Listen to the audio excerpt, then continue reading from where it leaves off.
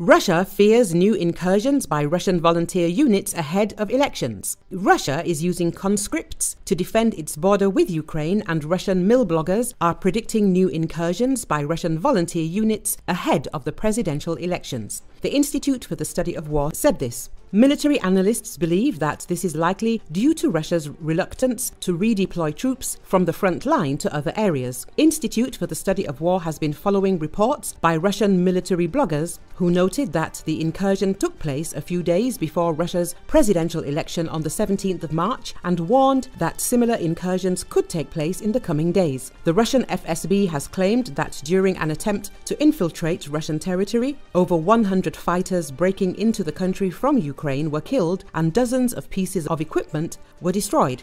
Meanwhile, on social media, Ukraine's volunteer soldiers from Russia are posting videos showing the use of firearms and the destruction of Russian equipment on the nation's own territory. Specifically, the Russian authorities claimed the alleged destruction of 6 tanks, 20 armoured vehicles and a self-propelled artillery unit, and the death of 100 fighters. The FSB claims that the saboteurs allegedly failed to break into the territory of Kursk and Belgorod oblasts, and Russians continue to strike armed groups in the border areas of Ukraine.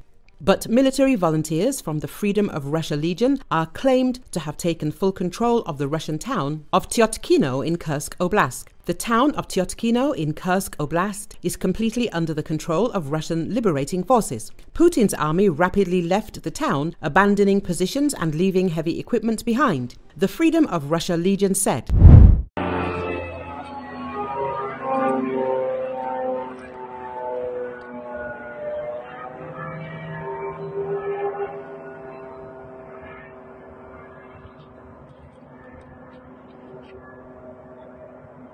Охренеть. Да вот он маленький, не долетит, он с Украины от нас запускает. Бля, еще один, пацаны, давай. Вон еще один.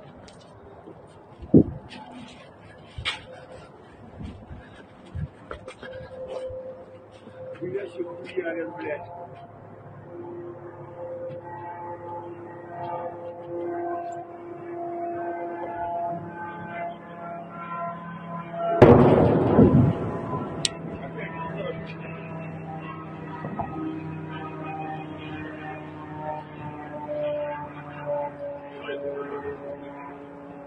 И дальше пошел. Вот, ёб твою мать, блядь, уж третий. Он заходит.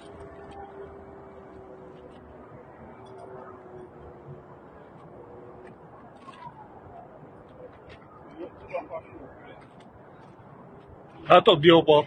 Туда же ебал, блядь.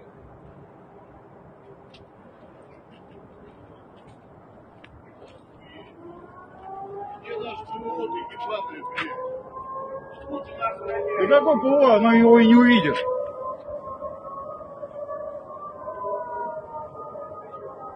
Ой, бля.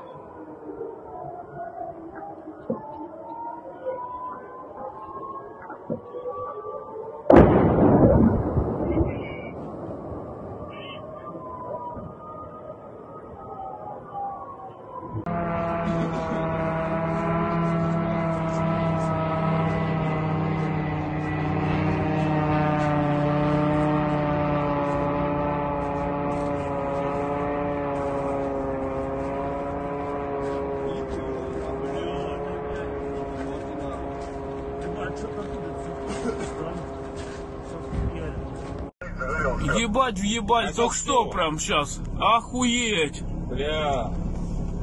Ты смотри, дроном, небось, стеганули. Ну, конечно.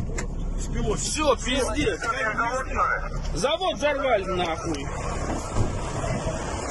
Ебать. Да мне кажется, выходить нехуй, сейчас еще въебут. Все, сейчас это хуй запустим. Ебать.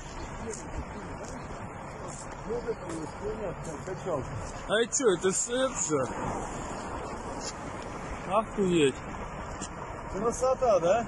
Все, это как? Все, запустим.